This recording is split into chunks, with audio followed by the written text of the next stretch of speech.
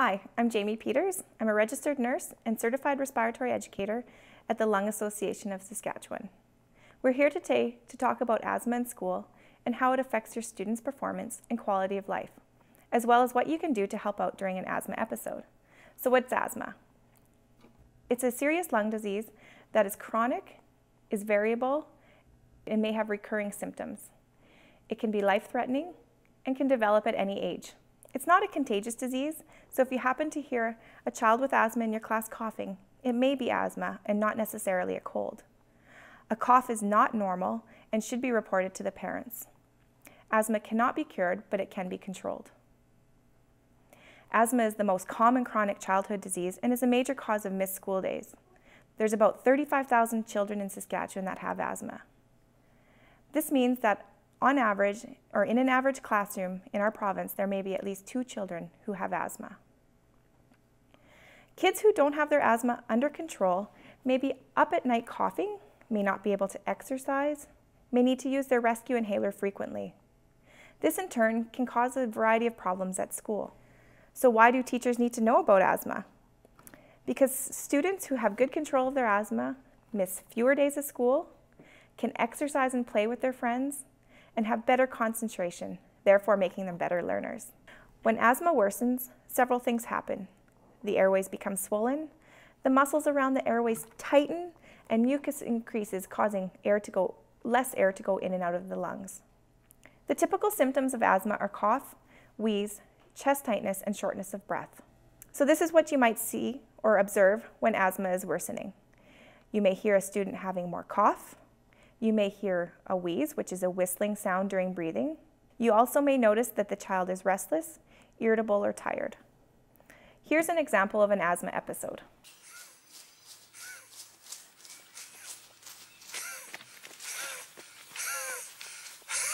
So as you saw in the video, this boy became short of breath, was wheezing, he had to stop exercising, and he couldn't keep up with his friend. So we'll talk about the ways to control these symptoms and prevent them from occurring. About 60% of people do not have control of their asthma, which increases the likelihood of an asthma emergency. So it's important to understand what this might look like.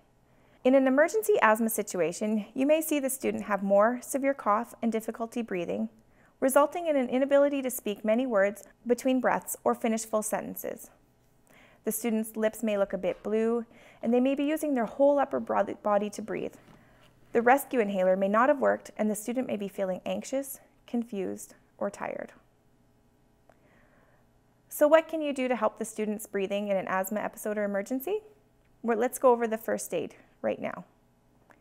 We want to get the child to stop all activity and assume a seated, upright position to help open up the airways. Reassure the student that you are there to help and speak calmly. Ask the student if the rescue medication is available and where it is located. Hopefully it's nearby in a pocket, backpack, locker, or desk. For this reason, it's important to know your school's medication storage policy and your student's asthma management plan. Assist and remind the student to use their medication and then notify the proper person according to your school policy. The students may be required to take 1 or more puffs of their medication at this time. Do not leave the student alone at any time. If symptoms do not improve within 10 minutes, follow your school's policy and child's asthma management plan for the next steps. This could range from calling the parent to calling 911. Now there are a couple different asthma medications we'll talk about, and they are controllers and relievers.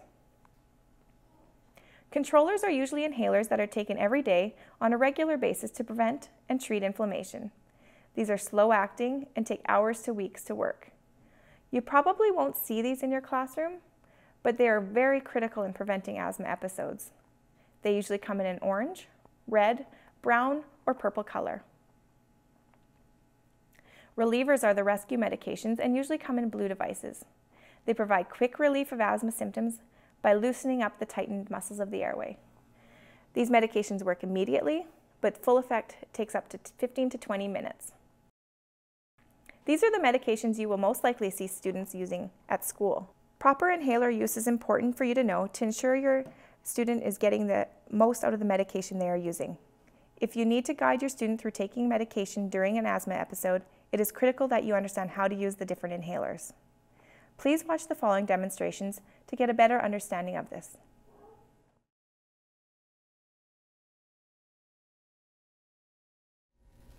Channing, do you have your inhaler?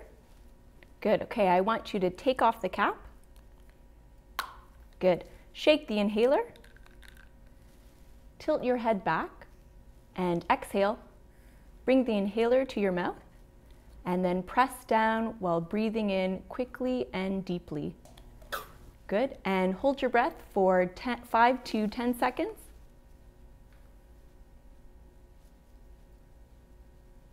Great, exhale. Great job. Many students won't use or carry a spacer device with their inhaler, but the Lung Association recommends that anyone who is prescribed an MDI inhaler or puffer should use a spacer chamber with their inhaler.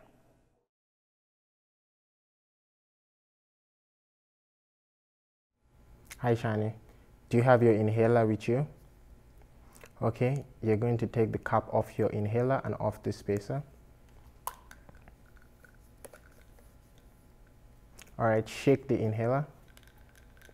Alright, place the inhaler at the back of the chamber. Tilt your head backwards. Exhale. Put the chamber in your mouth. Press the inhaler. Breathe in slow and deep. Take out, and I'm going to count 10 seconds. 1, 2, 3, 4, 5, 6, 7, 8, 9, 10. Exhale. Good job. It's important to wait 30 seconds between each puff of medication to have another dose. This helps the can to repressurize. Spacers come either with a mouthpiece or mask. School-aged children should be able to use a spacer with a mouthpiece. Here is a demonstration of the discus inhaler. Hey Channing, do you have an inhaler with you? Yes. Can you open that up for me? Now press the lever down till we hear the click. Tilt your head, breathe out, take the inhaler to your mouth, take a deep breath in, hold your breath till I count to 10. 1, 2, 3.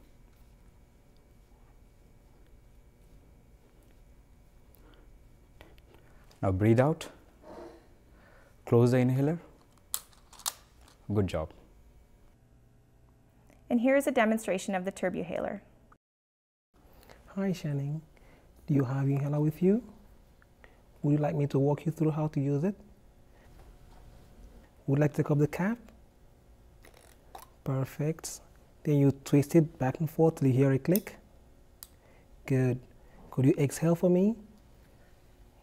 Now you take the inhaler close to your mouth and tilt your head backward. And take a deep breath. Perfect. Hold it right there till I count 10. 1.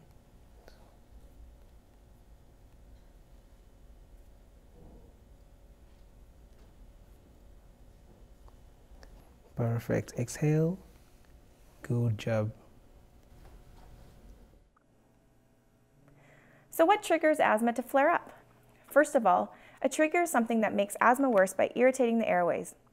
Avoiding triggers can help control asthma, decrease symptoms, and decrease medication use. Triggers are different for every child, but 90% of asthma episodes in children are triggered by a cold. This is another reason to have good hand cleaning hygiene in the classroom. Some other examples of asthma triggers are exercise, cold air, grain dust, emotions like laughing or crying, as well as animals and pollens. What can you do to make your classroom more asthma friendly? You can reduce clutter and dust. You can avoid classroom pets, especially fur or feathered pets. Report any mold or leaks to the necessary people. Use low odor classroom supplies, especially markers, which can be very strongly scented. Avoid the use of perfumes, air fresheners, and strongly scented cleaning products. It's important to also try to use unscented personal care items, such as deodorant and hairspray. Scented products can make breathing very difficult for some students with asthma. As I said in the previous slide, exercise can be a trigger for some students who have asthma. Here are some tips for you to help a student participate and play with their peers. Always allow for a good warm-up and cool down before any physical activity. Do not have the student exercise if asthma symptoms are present, and then follow the first aid guidelines to help with symptoms that do occur. A student who experiences asthma symptoms during exercise may return to participate if their symptoms improve after using a rescue inhaler. It's also a good idea to monitor the student's use of inhalers and inform the parents. Asthma can impact the type of educational activities you plan for your class. You may want to avoid field trips that include exposure to animals or grain dust. Different weather as well as high levels of dust and pollen can also impact how a child does in outdoor activities. So keep this in mind if a student of yours struggles with asthma. It's important to know your school policy and ensure there is one in place regarding medication use. The provincial regulations from the Teachers Federation of Saskatchewan can be found directly on their website. Teachers are under no legal, ethical, or moral obligation to administer medications. If a child is in need of emergency medication, a teacher has a duty to assist a student to the best of their ability and a duty to behave as a reasonably prudent parent would by seeking and/or obtaining medical help as quick as possible. It's important to become informed about asthma, to know what makes asthma worse, how you can identify it, and help your students. To keep your students safe, ensure asthma medication is easily and always accessible in school, as well as while away on field trips. Knowing what to do in an asthma episode and knowing the management plan is helpful to prevent emergency situations. So just to repeat, learning more to help your students with asthma, recognizing their symptoms, and when they might be struggling will help them miss fewer days of school, have an improved quality of life, enjoy school, and be better learners. Thank you for learning a bit more about how to manage asthma in your students. There is much more to learn, so please contact the Lung Association to speak with a certified respiratory educator. We provide resources and presentations for all age groups and are the leaders in lung health education across the province.